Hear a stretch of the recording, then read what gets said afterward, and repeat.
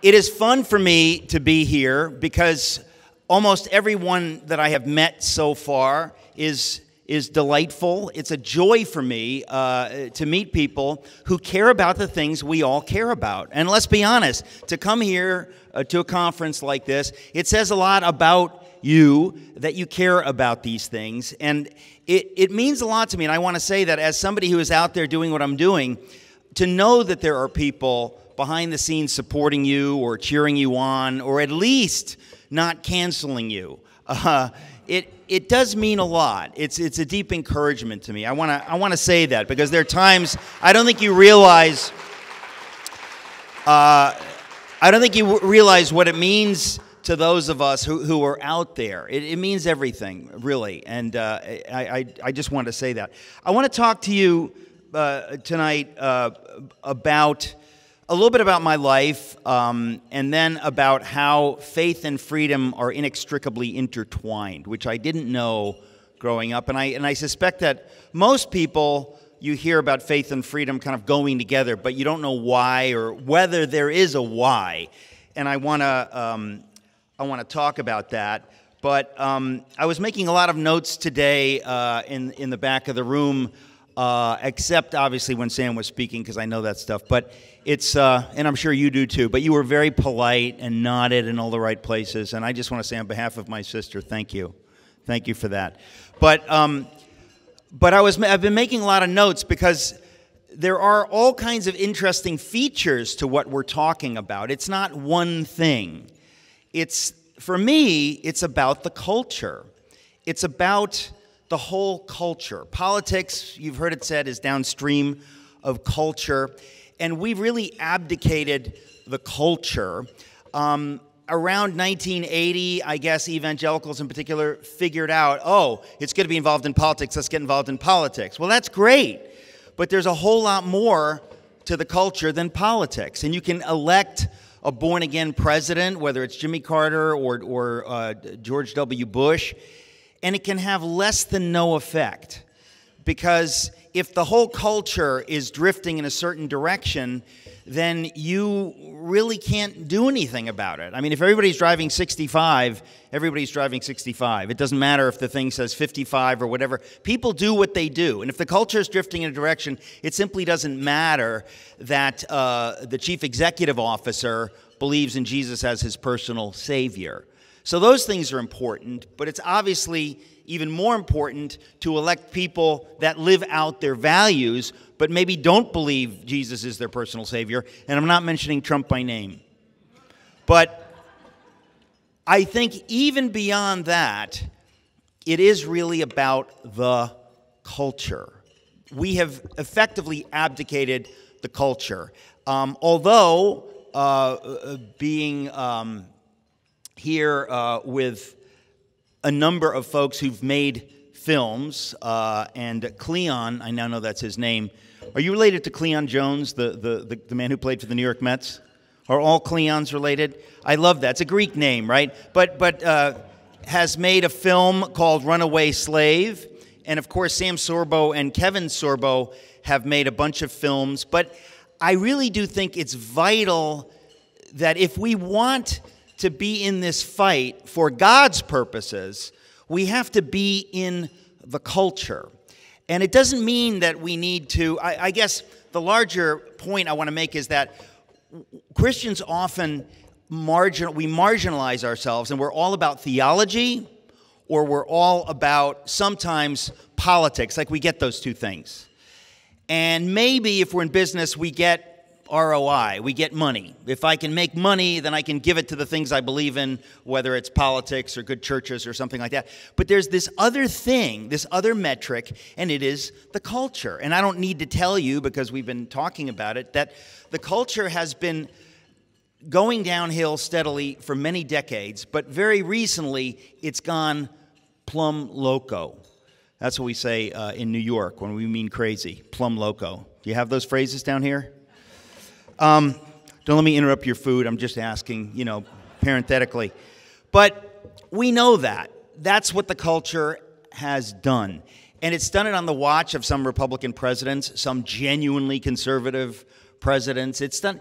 We are in a battle, and we've really not taken the culture part seriously. So that Hollywood and Manhattan, which are the places where culture is made, my wife and I live in Manhattan, they are largely secular, humanist, liberal. And when I say largely, I mean overwhelmingly secular, humanist, liberal. And that's where all the culture comes from. I often have said it's kind of like if you, let's say, all of the water in the country were coming from New York and Hollywood, and we had pipes, and everybody's getting their water from those two places. And you're getting sick, and sicker and sicker and sicker because those places are polluted. They're poisoned. There's a dead raccoon in one well and a dead armadillo in the other well, right? I just want to bring it down to the local level so you can track with me. And so, thank you. You've been a great audience. Thank you. And so I thought to myself, what about local water?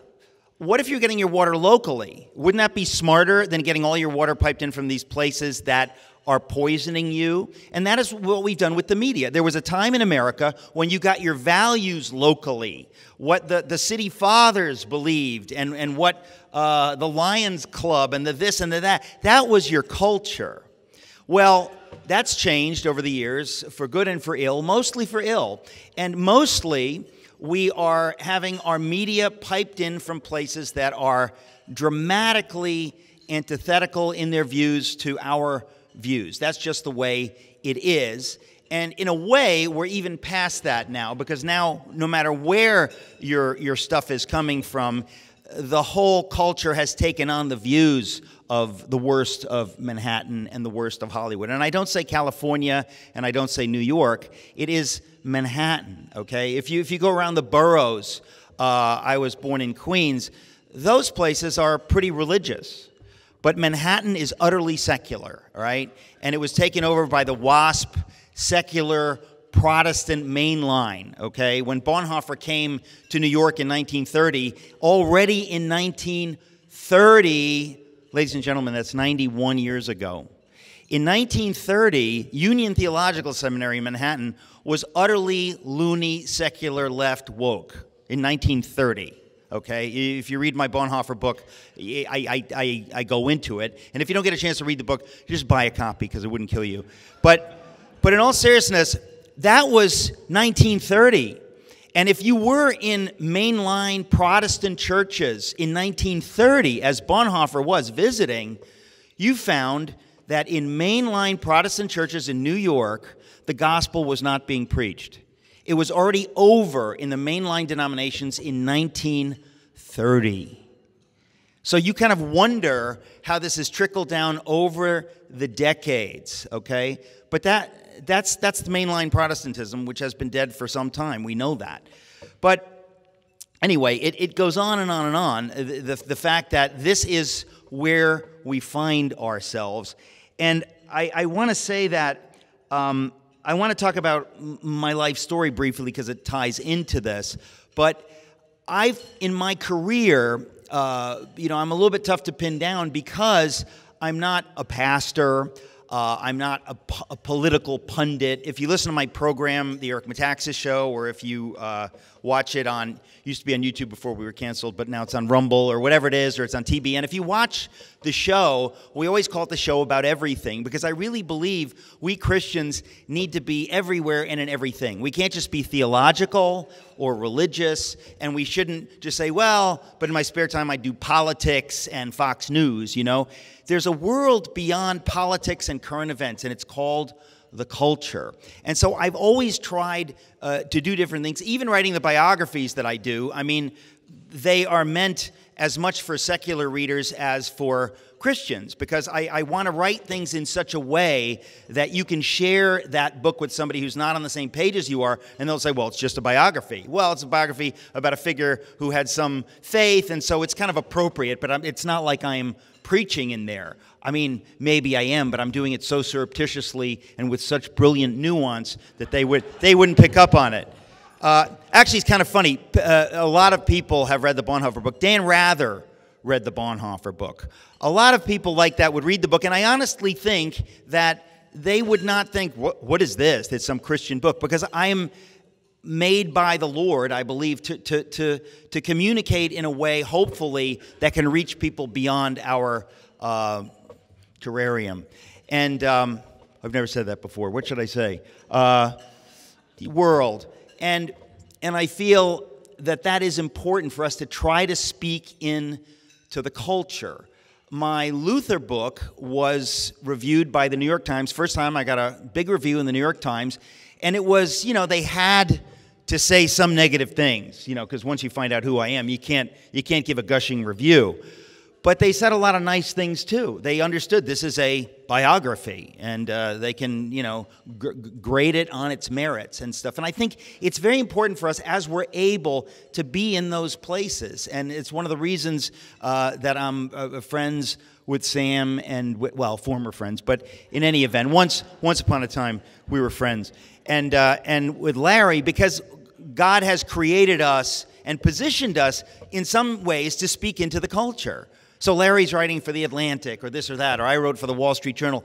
That's important. It's important for us to do that. Earlier today, I think it was Tom was quoting the Dutch statesman and theologian Abraham Kuyper, who about 30 years ago, 20 years ago, made that famous quote. I only know this quote because my hero and ultimately my friend Chuck Colson would quote it nearly in every speech. And I'm not kidding. It's for sure in every other speech. But Abraham Kuyper, the fact that he was a theologian and a statesman tells you that he already believed this. He said, there is not 1 square inch in all of creation over which Jesus Christ, who is sovereign, does not say, mine. So how is it possible that Christians get so focused on theology, or we get so focused on the political or some one issue, that we forget that it all belongs to the Lord? And we're supposed to live that way. The overcoming victorious Christian life means that you step into the world knowing we are his children. He is our father. He owns the cattle on 1,000 hills. It's a completely different view than, we're just these poor Christians, and I just want to share the gospel with one person before I die, that kind of thing. Any really sad, pathetic, broken down people in the room that can relate to that? Don't admit it. Don't admit it. But you know what I'm talking about. We kind of act like, I don't want to impose what? Your reality? Like it's reality. The gospel and the truth of the gospel, you're talking about reality. And not only reality that applies to everybody, but truth, which applies to everybody.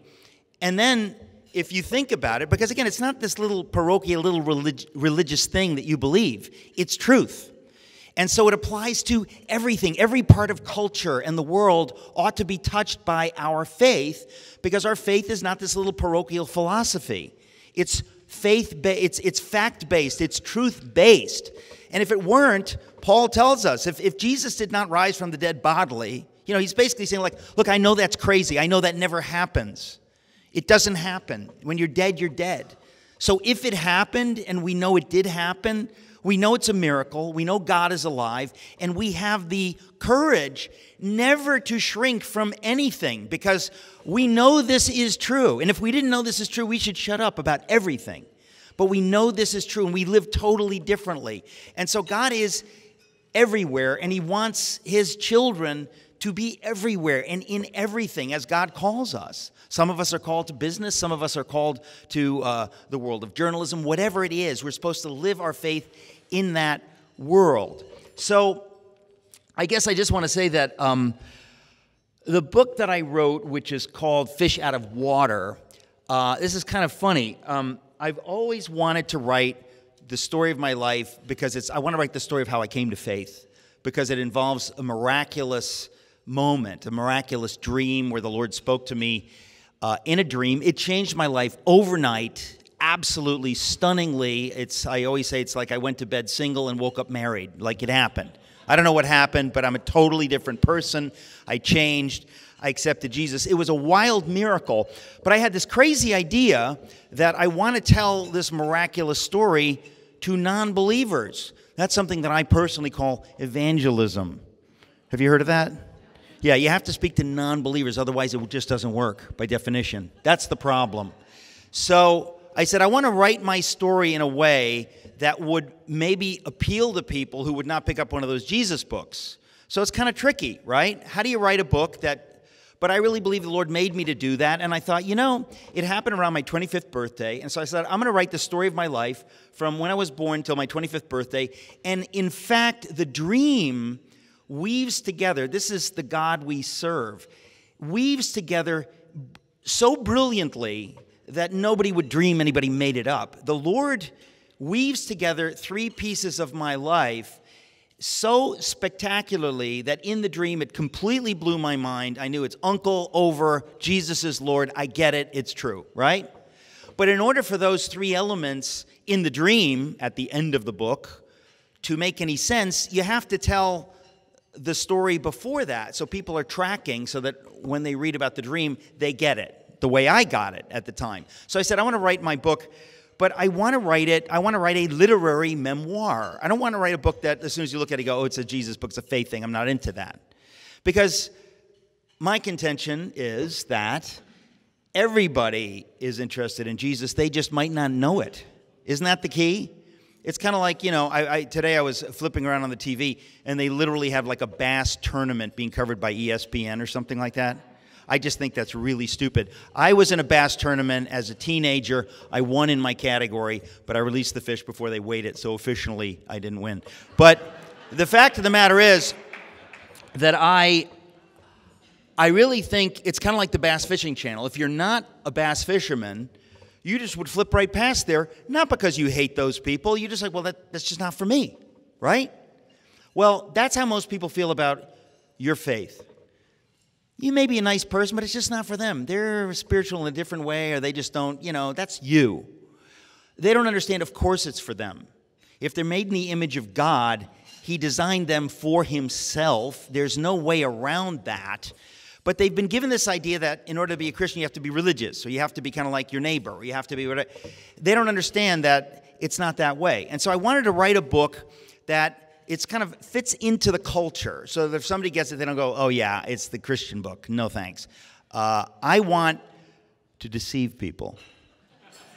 And I want them to think like, it's just a fun story. Now, the fact of the matter is the book is loaded with insane, funny stories, which are all utterly true, because I lived them, and I hate when people say, well, it sounded better in this story. I want it to be true. So I'm telling these stories, and every syllable in the stories is true. These are funny stories. And you think, well, why'd you put them in there? Well, I put them in there in a sense because if somebody says to you, hey, tell me the story of your life, you'd include those stories, these crazy stories that tell you everything about who you were at that time and who your family is and that kind of stuff. So these crazy, funny stories, they're not all like that, but there are some whoppers in there.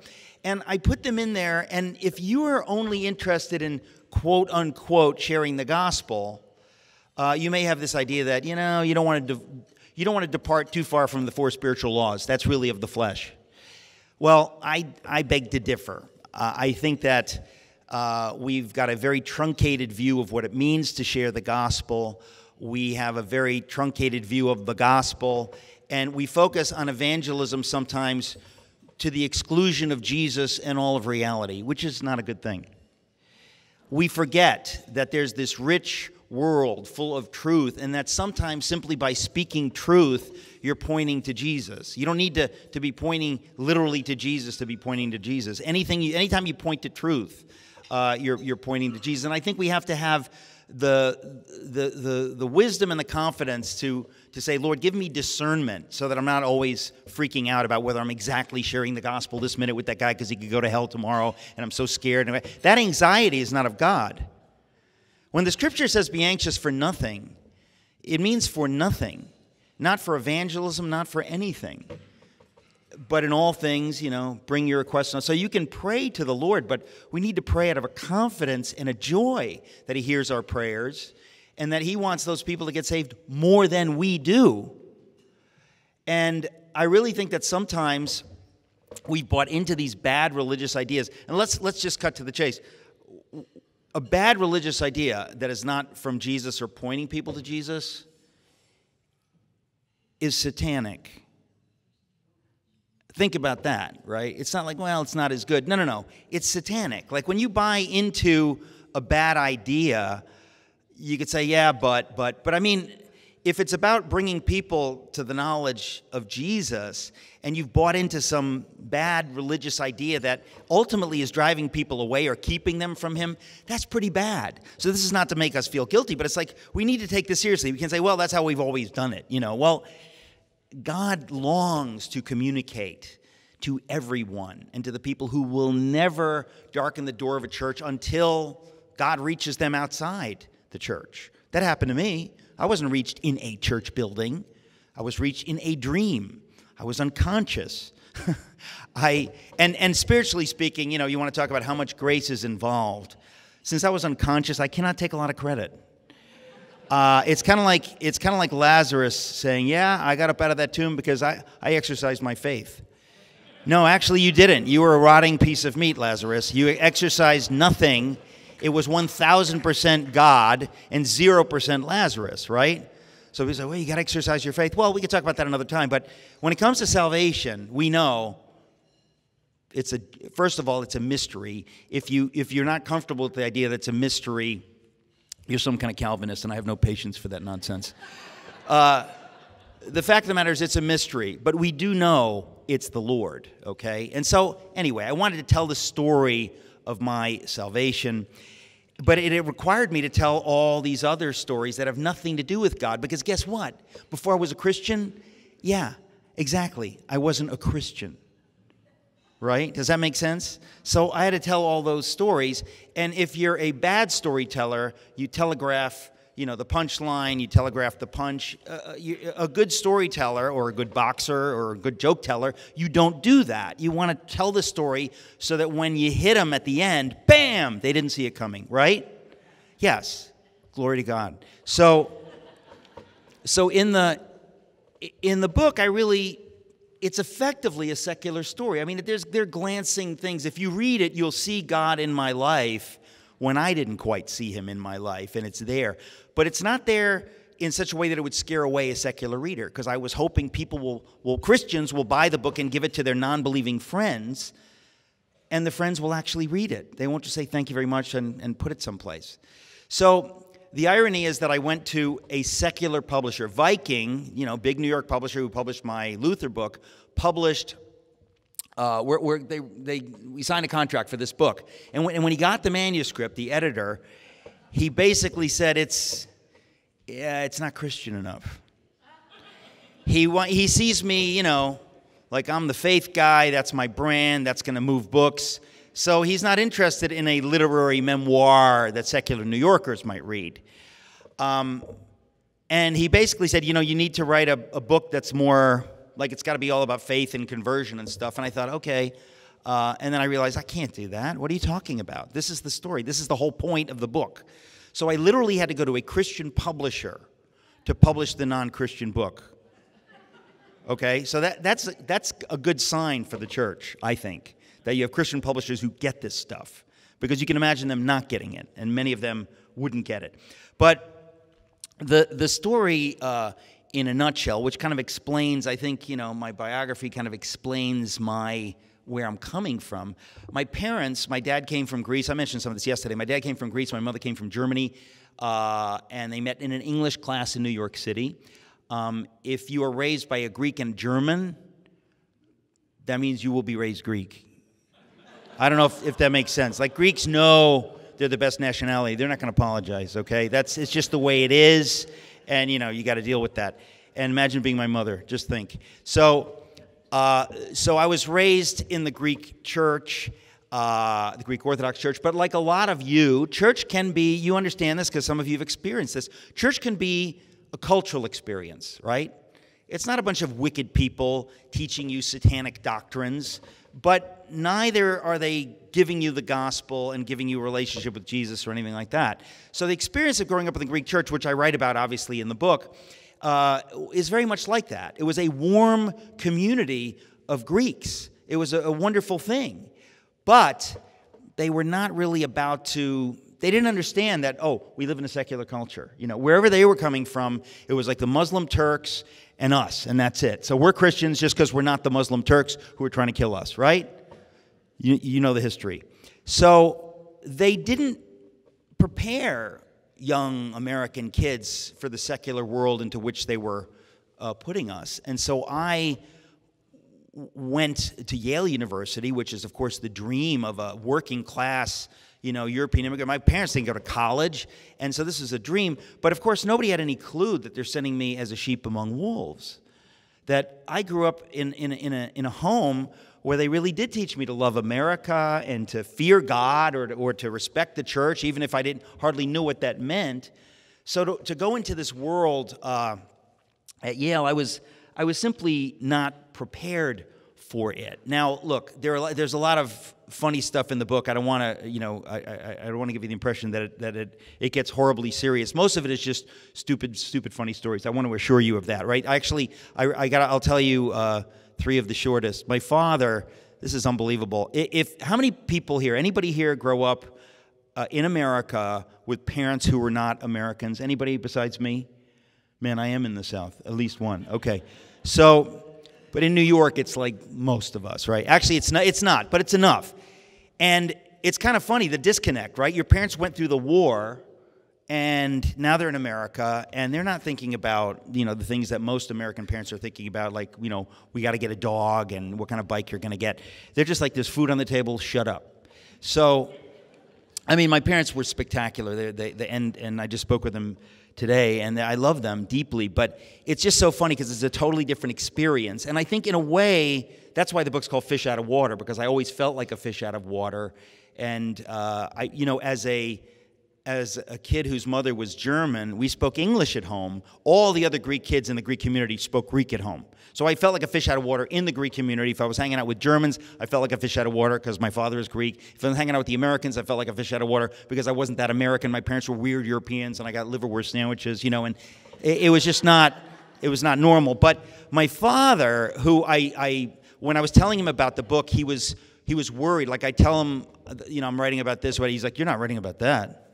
I was like, Dad, like you're going to be 94. Like, I think it's going to be okay. I don't think you're going to get canceled, Dad. Like, you're really worried that I'm writing about this thing that happened in 1974. So, but he was really worried about it. But there are funny stories. And I said to him, Dad, look, I didn't plan this, but you end up being the hero of this book without my planning that. You just are the hero of the book, because my father was a self-sacrificing, sweet human being who gave everything for his family. And unless you're a Philistine, you eventually appreciate that. You might not appreciate it at the time. But my brother and I, of course, kids are easily embarrassed. I remember, well, this was not an embarrassing thing. I was 5, my brother was 4, and he took us to College Point Park. It's like on the East River, which, by the way, did you know the East River in New York is not a river? It's a footnote in my book. It's very important to me. It's an estuary. But I just love facts like that. It's called the East River, but it's actually not a river. It's an estuary. In any event, we're there. I'm 5, my brother's 4, and we're just like kicking a soccer ball around. And my father didn't understand baseball or football. You get this, right? So we're kicking a soccer ball around or something like that, and we're just exhausted. And suddenly we hear the plinky metallic strains of the ice cream truck has come to the park. And we lose our minds, and we're trying to pull my father up. I think he weighed about 170 pounds at the time. We're trying to pull him up with our little arms off the blanket. We want ice cream. And my father says, this is just so you understand the perspective. This is what my father said. He says, no. It's not necessary. I have V8 in the back of the car. That was not delivered as a joke line. Like he's like, what's the problem? No, you don't want ice cream. I already thought of this. I got V8 in the back of the car. So like what 5-year-old doesn't want warm, gaggy vegetable juice on a hot summer day out of the pizza oven of the 1960 Valiant? Let's go. Let's get the... Anyway, I mean, that's true, right? When I was like maybe 12, we were at a McDonald's, and we're at a McDonald's. Now, some of you will get this, some of you won't get this, and I'll have to explain. We were at a McDonald's. My brother's like 11, I'm 12, maybe younger. My father goes up. We never ate out because, during the war, they didn't have McDonald's. You understand that? In Greece, there's no McDonald's. So we go, my mother always would be the one taking us to McDonald's. But this time my father took us, and he looks at the board, and there's a 16-year-old behind the counter. My father says, give me one Whopper. And my brother and I, we died 10,000 deaths because it's like, Dad, first of all, it's not pronounced whooper, it's pronounced whopper. He said whooper. But far worse, this is McDonald's. Burger King is across the street. It's across Route 6. That's Burger King. They have Whoppers or Whoopers, whatever you want. They don't have that here. So we just died. But I thought, whose father doesn't know it's pronounced Whopper? That's the family I grew up in. But maybe the best one is when I was about 18, and when you're starting to get really that tension of you're that age and you just can't bear anything. And I remember, I know because my daughter just went through that age. And I was at the kitchen table and we're filling out financial aid forms for Yale or something like that. Like just pure hell as far as I'm concerned. I'm a humanities guy. I'm not a mathematician. I'm sorry to disappoint Sam Sorbo. But the point is that we're filling out financial aid forms and it's just death. And my father would make everything worse. Like somehow he would just make it more painful. And we're sitting there. And at some point, taking a line from some stupid sitcom I watched, I said to my father, I don't want to talk about it. Like, nobody really talks that way. Certainly I didn't. But I'd heard it on TV. I don't want to talk about it. So I said this to my father, slightly disrespectful. I don't want to talk about it. But my father, bizarrely, did something similar. And he never, ever did anything like this. He meant to use something that he had heard in the culture, a cultural phrase. And what he meant to say in response to my, I don't want to talk about it, was, what do you think I am, a leper? Now, my father would never say anything like that. He'd heard it in the carpool going to work. He barely knows what that means, right? But that's not what he said. In this moment of horrible tension, when I say, I don't want to talk about it, my father says, who do you think I am, a leprechaun? All right, so now, yeah, my father, to this day, my father doesn't know what a leprechaun is, right? We didn't hang around with the Irish, all right? We don't like those people. So, but the fact is that was my upbringing, okay? So I was not raised in an evangelical home or anything like that. And I think it's helped me ultimately to see things from the outside as a believer. How do we reach people that they're just not part of this? They haven't heard this all their lives. They don't speak that language, right? And so obviously, I mentioned I went to Yale, and I had no clue going to a place like that I'm going to be suddenly hit with a completely different worldview. The globalist, Obama, secularist world, that whole worldview, I was really trained to think like that. Now, I didn't really particularly buy the whole thing, but neither did I know what I believed enough to push back against it. I just was going with the flow. And, I always say that, Sam was talking about education this morning, it's obvious that education it's ultimately meant to answer the big questions. What's the meaning of life? Why am I here? Where did we come from? Where are we going? Is there a God? Is there meaning in the universe? I mean, those are the real questions every human being has, and everything else is just details. So computer code, languages, history, whatever, all helps you answer those questions. But places like Yale University ceased answering those questions a long time ago. I mean, you get Darwin in 1859, so we evolved out of primordial soup. Randomly, our life has no meaning, literally no meaning. That is so bleak that the people who claim to be atheists can't face it. It's too bleak. So the only atheists who've ever faced it, like Jean-Paul Sartre, Camus, Anthony Flew, a handful of serious atheists, not flippant pseudo-atheists like the, eternally furious Christopher Hitchens, or, they're just always angry and vicious and stuff. But they clearly hate God, and they want to have fun attacking God and his people and how stupid the Bible is. But they don't dare face the bleakness of what they claim to believe. So ultimately, they're horrible hypocrites. Because if you really believe that the world has zero meaning, there's no God, therefore there is no good, there is no evil. I mean, we can't even comprehend that. It hurts our heads. What does that mean, right? There is no good and no evil. We evolved out of the primordial soup. It's meaningless. It happened by accident. You mean nothing. The love you have for your spouse or your kids or your grandkids or your parents, it is just chemicals. It has no transcendence, no meaning. There is no such thing. Now, if you really believed that, if you believe that like murdering and torturing people is not evil, it's meaningless, okay? Who actually believes stuff like that? Effectively, nobody. I mean, the Marquis de Sade believed that. He believed that, and he believed in kidnapping women and torturing them and raping them and killing them because he didn't believe anything. And so who's able to be brave enough to live that out other than the Marquis de Sade and Hitler? And who believes there is no meaning except what I create? Who can face that?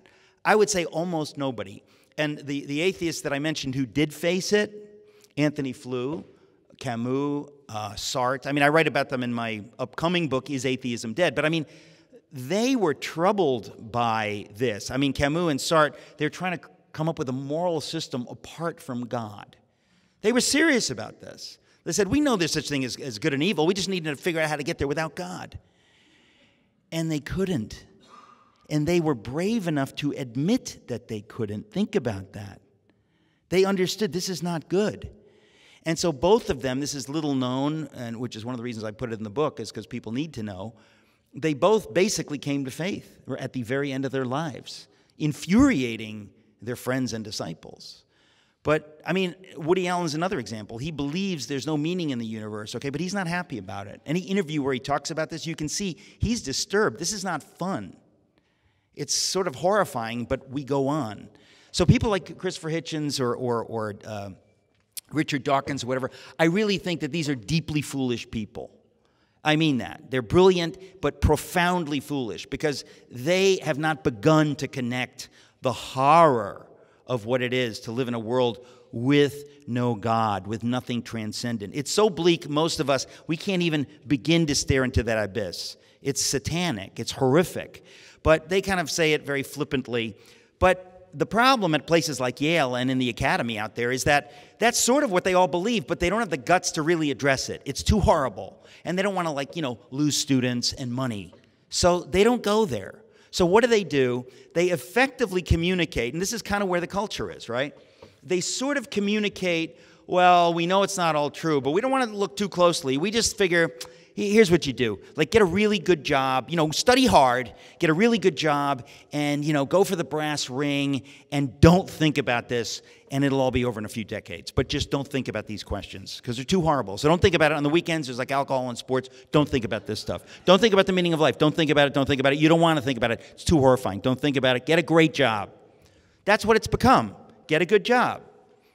Well, if you have any level of introspection, you're going to say, well, that's really dumb. I'd like to know what, I'd like to figure this out. But, they kind of also lard it over with the idea that, hey, if there's no God, you can have guilt-free fun. Just do whatever you want. Just go for it because there's nothing. So it's really bleak, but they can't address the bleakness of it. And so that's the message that they effectively put out. Now, coming from a working class, European immigrant home, I was not interested in going to college to get a good job. I was interested in actually learning, and the Lord just made me that way. And so I was an English major, and I was just kind of looking into the meaning of life with these great books, which kind of give you a lot of clues to the meaning of life and the meaning of humanity. And I took it fairly seriously. I was not, somebody looking into this in an ordered way, but that was really my gut, that I cared about this. So, but the problem is, everybody at Yale, they're like, they're setting you up. Don't think about this. Like, we've looked into it. It's horrifying. Okay, 1859 Darwin. Then you get Freud. Then you don't really want to know about this. So just work hard, stay busy, party, get a good job. Okay. Punchline: Eric is an English major. He wants to be a writer. He graduates. Obviously, he does not get a good job. Obviously, I floundered and floated because, if you're an English major. Now, what did it cost my parents who had no money to get this degree, right? It just cost us like $1 billion to get the degree. But try to find a job with a Yale English degree, good luck. So, yeah, I didn't know until it was too late that my parents were supposed to be wealthy. If I had a trust fund, that's a great major, right? So I graduated, and I always say that, so I floundered and floated trying to be a writer. And I always say that if you flounder and float out of college in the way that I did, there's just only one thing that can happen. You will move back in with your parents. And if your parents are working-class European immigrants who didn't have food on the table, much less go to college, much less get to go to Yale, they're not going to have a whole lot of patience for that. So my friends' parents were kind of like, oh, Eric's finding himself, you know, he wants to be a writer. And my parents were like, yeah, Eric should find himself a job and get out.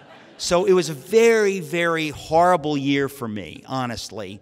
And in the middle of that horrible, horrible year, I mean, I had to get some job. So what did I get? What job can you get with an English major in Danbury, Connecticut? Well, for me, it was simple. I got a job as a proofreader at Union Carbide Chemical International Conglomerate.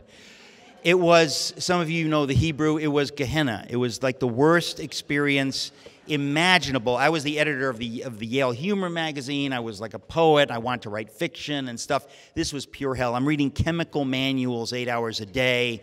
And it was unbelievably bleak. I mean, the little cubicle, because I'm not exactly a corporate guy, right? You figure that out. So this was so horrible. And my cubicle was literally in this vast international headquarters, a quarter of a mile from the nearest window. I might be exaggerating, but not much. It was just horrible. And in the midst of this horror, I mean, and then, of course, at the end of the day, I'd go home and my parents would glower at me. It's like, yeah, we lived through the war. And we got here, and we're really not interested in your problems, Eric. What do you say? What do you say? I mean, my parents loved me through everything, but it was just a horrible time. And honestly, sometimes God has to do that to get our attention. Isn't that the case? I really believe it's why he's brought America to this pass, so the church will wake up and fight. Because he wants us to, and I believe we will, but we had better. Because everything is on the line. Like I said yesterday, it's a war. Well, the war for our souls is extremely similar. And so I'm brought to this place of hell. And in the midst of this, a graphic designer floats into my life who worked there and starts sharing his faith with me very gingerly. He didn't share it in a way to spook me. And we would get in these conversations, and I was in enough agony to want to continue talking, but I'd been trained at Yale with my parents' money to avoid, like the plague, anything that smacked of conservatism or Christianity, because we all know those people are obviously crazy, violent insurrectionists. Right? Raise your hand. Guilty. Come on. And so it was this kind of cat and mouse game, and it went on, and at the end of maybe 10 months, of me sort of pretending to be a Christian and having conversations, but he knew I was not. The Lord spoke to me in this dream. And I'm not going to tell that because it's too long, but the point is that tough. It's actually, if you want, the story is told in my Miracles book, and it's told much more fulsomely in my book, Fish Out of Water. And if you go to my website, ericmetaxas.com, there's a video where I tell the I Am Second. Some of you know that ministry. I did a video for them. It's a super short version of it. But it's just a total miracle. And obviously, it changed everything for me. And I thought, okay, Lord, like I've not been managing my career too well, so what do you say? You take the wheel for a couple of decades. What do you say, Lord? And so the Lord led me on this strange journey. And in that journey, it's fascinating to me to think that because I came into the faith from the outside, I'm never one of these people who bitches about the church. It's only people who are raised in evangelical homes who are like, oh, the church. And they start telling you about these youth pastors they had and stuff, whatever. I didn't have that. We didn't have anything. Like if you're raised in the world and you go to the Greek Orthodox Church, you don't have a youth pastor, you don't have anybody you can complain about. They basically like ignore the whole subject, basically. And so I was so grateful to find truth, to find the truth, the one who is truth. It just changed everything for me. And I really thought, Lord, what do you want to do with me? Like, certainly anything's better than this, but, when I was proofreading. But I really knew that the Lord had created me for his purposes, so I gave myself over to him, and he took me on this bizarre journey. I mean, I worked for VeggieTales. By the way, how many people know that Phil Vischer, who's been a friend for all these years, right, at the heart of American evangelicalism, but he is into systematic, what do you call it? Systemic racism and stuff like that. So it's all through that world. But before any of that stuff existed, I worked for VeggieTales and I worked for Chuck Colson. And I ended up writing these biographies, which I never wanted to write a biography. The Lord took me on this strange journey, and I can tell you straight up, the Lord led me. Sometimes very clearly, and other times less clearly, but in retrospect, it becomes clear that the Lord is leading. If you give yourself to Him, He will lead you. And it's, if anybody asks me for career advice, that's the career advice, folks. The Lord wants to lead you more than you want Him to lead you. So you think about that. So it's not like, well, what if I screw it up? What if I screw it up? No. If you give Him your heart and say, Lord, lead me, and are obedient to Him, He leads you, right? So when you're saying, well, what can I do about where we are in the country now? Just say, Lord, lead me. He's a miraculous God. He knows how to lead us if our hearts are willing. So He led me on these strange journeys. And one thing that I want to say, because it's related to everything, is that when you live in a world that is peddling the insane idea that there is no God, or that you can have freedom without faith and virtue, all we really need to do is make that case reasonably well. Even with the tiny platforms we have, it couldn't be more of a slam dunk, case closed situation. When I wrote the book, Is Atheism Dead?, honestly, I was astonished at how black and white it is now with regard to, is there a God? There is no question that any rational person has to say, yes, there's a God. Now, if you want to talk about who is the God, or the nature of God, or what does it mean in my life, or I still hate all those Christians, you can have that conversation. But the idea that there's no God is intellectually more bankrupt than the flat earth theory or anything along those lines. Now, you wouldn't know this from the culture, and I hope my book changes that conversation, because it is the things coming out of science. Again, as I said, I grew up in a reasonably secular culture, but not utterly secular. We went to church, and I grew up in the heartland. Danbury, Connecticut is kind of the working class heartland. It's not like Greenwich or those with rich suburbs that are sending kids to the Ivy League. And in the normal American world, people, they might not know exactly what they believe, but they believe that there's a God probably, and they believe in those things. And so I grew up with all of that, and I guess when you really think about the idea that we've drifted so long now that there are people who are brazen. It's not just that, religion's not for them. They're brazenly declaring there's no God. And I'm here to tell you, in the 50 years that people have been effectively declaring these things, the evidence, the welter of evidence has shifted so dramatically, and even the church hasn't picked up on it, which is why I wrote this book, because I just said, this is nuts. Even we in the church don't know this. So the science is pointing to faith in a way that 30 years ago, you couldn't say that.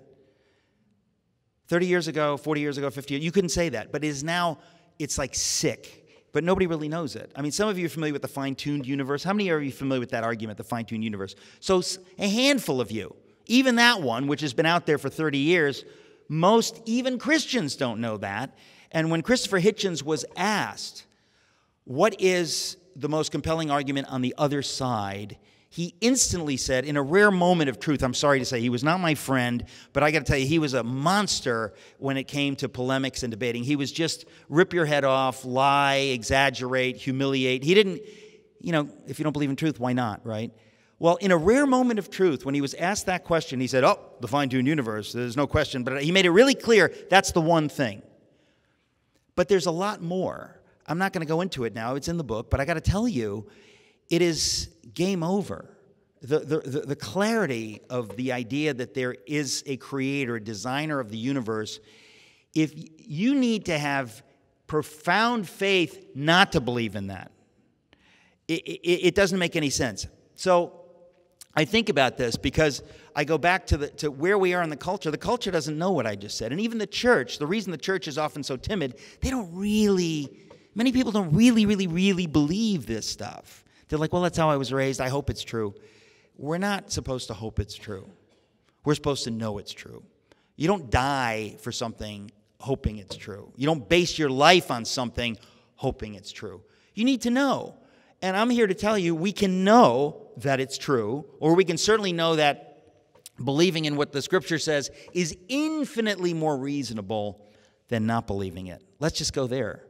Infinitely more reasonable. But that's not out there. And again, it's not even in the church. And if the church understood this, we would behave differently. We would behave differently. When somebody puts a gun to your head, you need to figure out, do you believe this or not? If you believe it, you'll be brave. If you don't, you won't. And the fact of the matter is, in the third world, people are living this out. They realize, I can't hedge my bets. I'm going to either be killed or I'm going to live this way. Or we can hedge our bets in America. We are so comfortable and we don't have to deal with it. But I'm here to tell you that the darkness is increasing, but I believe the Lord has ordained it that the light is increasing and that the church is going to become more confident and more bold as we learn these kinds of things. But I think about, this is no joke, when I was at Yale, I almost cannot believe this, and I can't believe everybody doesn't know this either because it's so crazy. I wrote about this a few times, but no kidding.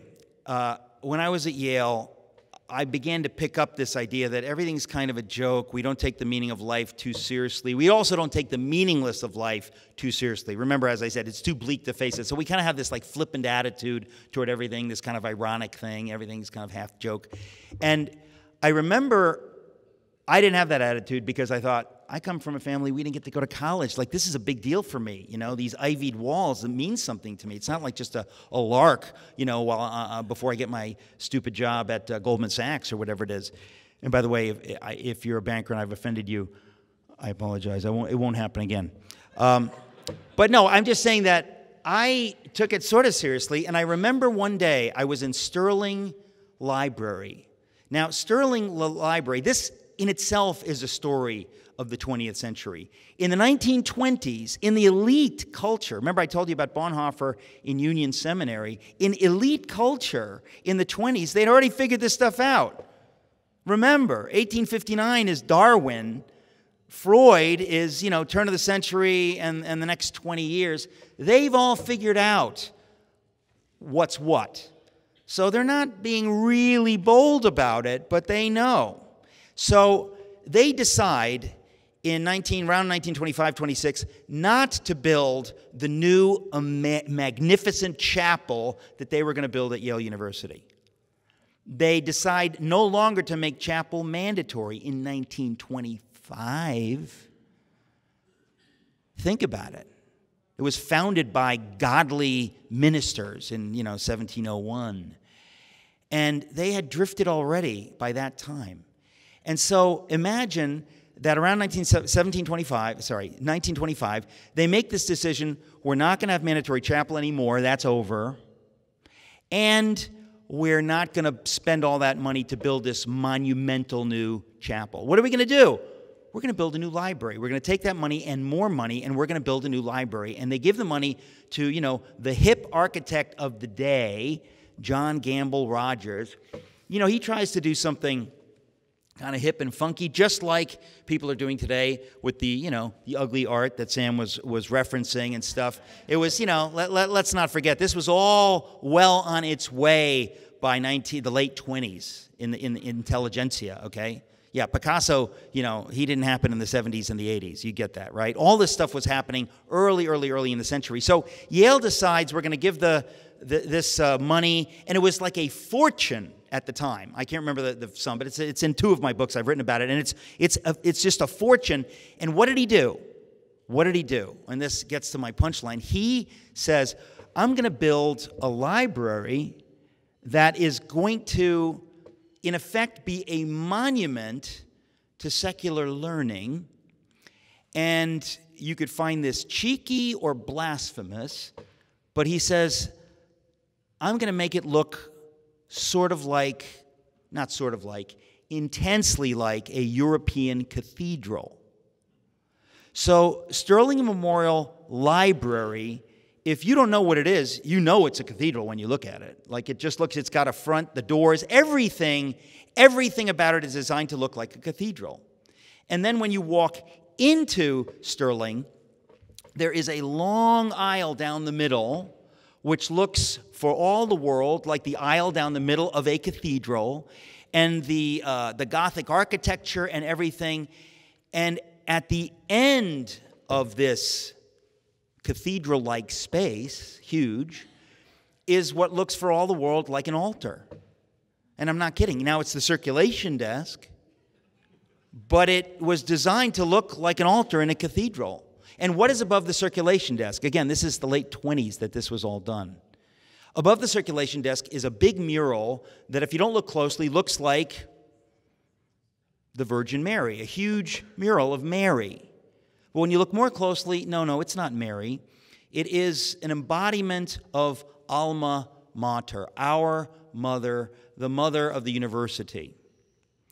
But everybody, if you look at it, it looks like an altar mural. And what's it called? It's called the altar mural. The architect was in on the joke. This was not, something that just happened. And the center is called the nave. I mean, it's all like a big joke. Now, some people might think, oh, it's a joke, and other people might think, that's pretty freaking offensive to me because it's not a cathedral, it's a library. But this is going with the theme that we are now going to deify or lift up secular learning, and we're going to put it in the place of whatever. I mean, we were going to build a chapel. We're not going to do that. This is the new kind of chapel. So that's the message that is being sent. And I say this because it just gives you background of where we are in the culture, that this was happening in the 20s. None of this happened yesterday, folks. This is the long march through the institutions of architecture, the institutions of the academy, and everything. So basically, when you get to the circulation desk, this is what I wanted to come to, because you couldn't make this up, but this is true. You get there, and then you make a right, if you want. If you make a left, you go to the big reading room. If you make a right, you go down what looks like a cloistered walk from Cambridge or Oxford, a beautiful cloistered walk. Okay, this was all built, around 1929. But it's built to look like a medieval cloistered walk. And there are these things that you can imagine. There are these windows with no glass looking out onto courtyard, or maybe they have glass. I can't remember anymore. But the point is that there are these big windows, the granite, and the whole thing. You've all seen it. And at the top of each of the center, between the windows, are these things called corbels, which are kind of bas-relief sculptures. And there are 4 of them. And what do they depict? They depict student life. So again, the big joke in 1928, whenever these was commissioned, student life. So the first one is of a student in bas-relief carving, and he is asleep at his desk. He should be studying, but there's a mug of beer there, and he's sleeping, and there's a radio, which was the, whatever. That's all they had back then. So there's a big radio next to him. So he's not studying. The next one has a student. He's also not studying. I don't remember the details, but there is a curvaceous pinup that he's looking at.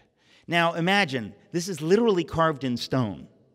So this is pretty clever stuff, but they said, yeah, we're going to make fun of student life. Now to me, if your parents work menial jobs to send you to the university, I don't know that they or even I would really appreciate yeah, it's a big joke because our family's been going to Yale since, 1740. No. We don't take it lightly. This is an honor and a sacred thing. They're making fun of it, The third one is making fun of it in a different way. And again, it's in my books. I cannot remember how. But in each one, the students are not studying. They're doing something else or whatever. But it has this mocking feel. But the fourth one takes the cake and buttons everything up. The fourth one, the student is studying. And there's a book in front of him. And what does the book say? The granite book, carved, the bas-relief book. It's about this big, right? On the left-hand page are the letters U, period, and then a big R, period, and then a big A, period, kind of diagonally going down like this. And on the right-hand page, just 4 letters, J, O, and then K and E. So you look at it and you go, oh, you are a joke. Now, that works on a simple comedic level, right? It's kind of like, somebody gets a microphone and goes, hey, you're all jerks. That's the level of humor, right? You're jerks. You are a joke. So he reads, you're an idiot. Now, why is he an idiot? Why is he a joke? Because he's studying and everybody else is doing what you would do if life were meaningless and you didn't give a darn about actually learning or anything like that. It's kind of mocking him. But then I thought, no, this is an intense distillation of the worldview of Yale University in 1930 and today that they don't dare broadcast particularly loudly, but here it is in stone. And it is that you Like, you want to study? Okay. These other guys aren't studying, so you want to study. You really want to know, like, what the deal is? Well, okay. I would advise you to distract yourself with the pinup or the radio or the beer or something. But if you insist on studying, you're going to be the nerd to study. I'll tell you, here's the punchline. Here's what it's all about. You are a joke. Your life is literally meaningless. You evolved out of primordial soup from nothing into nothing. You're going to die. You have no soul. There is no beauty or goodness or transcendence. These are fictions created by us to help us get through this meaningless life. You are a joke. And at that point, it becomes so dark and nihilistic that it feels a little satanic. Because that's the message that Satan wants to give us. You're nothing. You're nothing. And I hate you, and I hate the fake God that you worship, and you're nothing. And you'll always be nothing. It's a voice of damning rather than blessing. You're a joke. So I have to say, that's distilled. It's literally carved. They're not going to get rid of it. And it kind of sums up the world that we're in, except that most people cannot face this. And so we live in this lie that life has meaning, there's good and evil, racism's wrong. Like, we know all this stuff, but we have no reason to know it. Because if there is no God, tell me, please, why is racism wrong? Tell me. They wouldn't even dare go there. Because according to their philosophy, actually it's not wrong. We just say it's wrong, and if you don't say it's wrong, we'll cancel you. But we know there's no good or evil or meaning. So we're just floating along in the lunacy, making arbitrary rules. But ask somebody who doesn't believe in God or the Bible, why is racism wrong? Why is anything wrong? Why is torturing children wrong? Please tell me. Because their lives are as meaningless as a bug's. And people say, oh, well, it's self-evident. They'll throw terms around like self-evident. Like, okay, so you're saying you don't know. You're just saying we should all know, right? The fact is, we get all this stuff out of the Scripture. And if you cancel the Scripture and you cancel the God of Scripture, you can have no morality. Now, look, this is math, people. This is not like my strange philosophy. This is simple math. But who's willing to face this in our culture?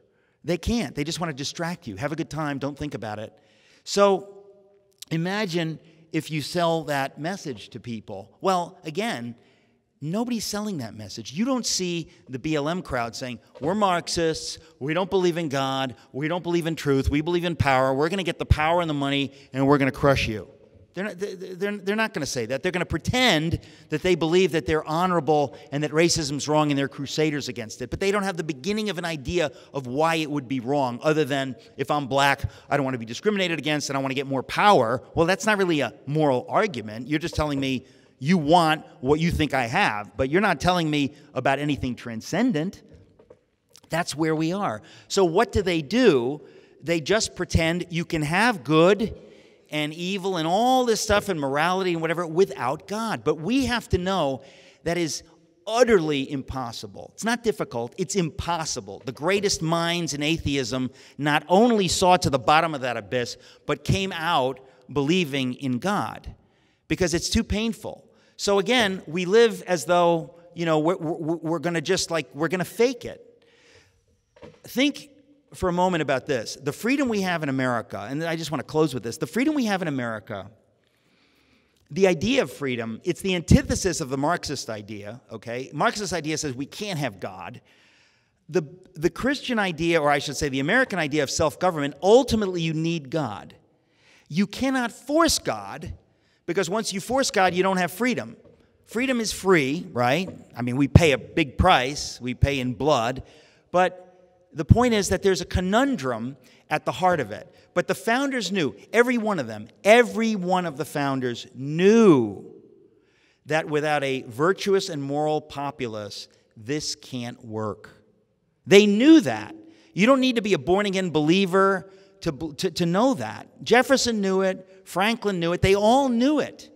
That the only way it works, and Tocqueville saw it 50 years later, the only way it works is if people govern themselves of their own volition. Why would you do that? You do that because you have virtue. Why do you have virtue? Why do you do the right thing when the government doesn't force you? There's one reason. You answer to a higher authority. I don't steal because God says it's wrong, and I want to honor God. You don't need to point a gun at me. You don't need to threaten me. I just don't steal because I fear God. So I don't need much government. I can govern myself. The founders understood this. Os Guinness puts it this way. He calls it the golden triangle of freedom. He says, freedom requires virtue, virtue requires faith, but faith in turn requires freedom. So what we have, CL was saying earlier that, you can't have freedom and all this stuff without God. Now, that's basically true, but let me add to it or clarify it. You can have it for a while. You're living on fumes. We are living on fumes right now. Right now, when people thunder against racism and they thunder against greed and all this kind of stuff, we all know that's all Christian stuff. And they've got the Christian stuff without God. But you can't hang on to it very long. Eventually, if God is pushed out and out and out, this other stuff is going to slip through your fingers. There is no way for us to have the kind of freedom and blessing we've had in America unless a certain segment of the population takes God seriously and creates a culture that takes virtue and those kinds of things seriously. But you can't force it. The founders understood that, well, hey, if we figured it out, you need that, so let's just make everybody go to church and do quiet times, and Bob's your uncle. We'll be free forever. You can't do that. You can't force it. They knew that in the old country, when government was wedded to faith, it wouldn't work. People wouldn't do it. They wouldn't believe in it. You need to own it yourself. It needs to be yours. So what happened? They figured out, we're going to create this thing.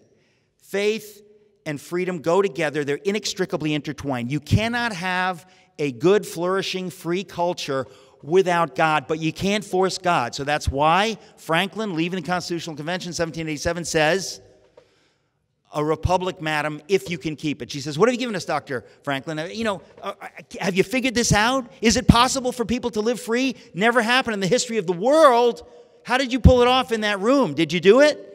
Maybe you didn't. Why should you be able to do what no one's ever been able to do? Well, the reason they were able to do it because George Whitefield had been preaching up and down the 13 colonies, revival had broken out, and adding to their knowledge of what they knew from the classics and from the Romans and the Greeks was this essentially virtuous populace that was virtuous enough and there had been enough revival they thought, we think we could do this. But it's up to you, the people. We, the people, determine whether it's done or not. Nothing can force it. But once you take God out and once you take virtue out, which you can't force, but if you let those things get away, if you cease to keep them, it all melts down.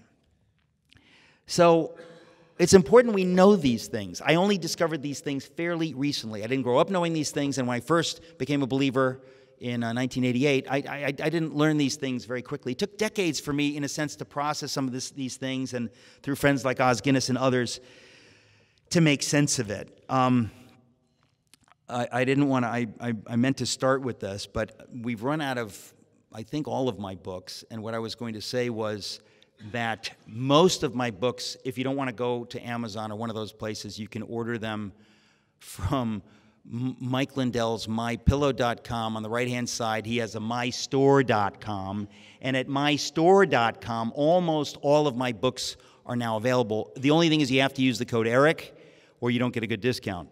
So I just want to say that. Obviously, I believe strongly in these things, but I think, as Tom said earlier, if we don't do it, and I don't mean me and Sam and Tom, and I mean if we don't do these things, if we don't teach ourselves these things and learn these things ourselves and be evangelists for these ideas, it goes away, folks. That is the price of freedom and all of these things. We all have to be more involved. If you want people to do stuff for you, you can move to China. But if you want to be free, you have to do these things. But doing all these things, learning these things, teaching them to our children, there is no greater privilege. We don't deserve to live here, but we do. Rejoice in it and rejoice in the Lord who gave you this gift. God bless you.